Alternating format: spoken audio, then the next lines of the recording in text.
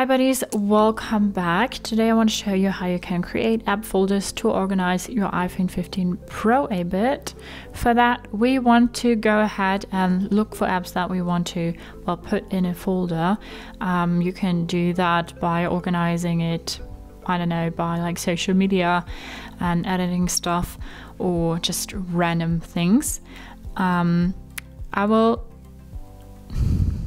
You can create app folders by pressing and holding one app and then move it and drag it on top of another one. And now this folder gets created here. You can rename that. We can just say like hi right now.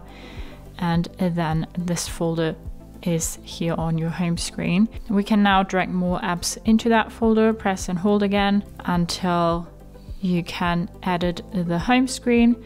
And then you can take that app and put it in the folder as well. To take apps out of that folder, you need to press and hold, say edit home screen, and then take that out of the app and just let it go, and then it's out of that folder again. On the iPhone, you can also just have one app in that folder. If you want to take that out as well, you can just take that out and then the folder disappears. So that's really quick and easy how you can create app folders on your iPhone 15 Pro. Hope you liked it, hope it helped. If so, thumbs up, share and subscribe, and I hope to see you next time. Bye.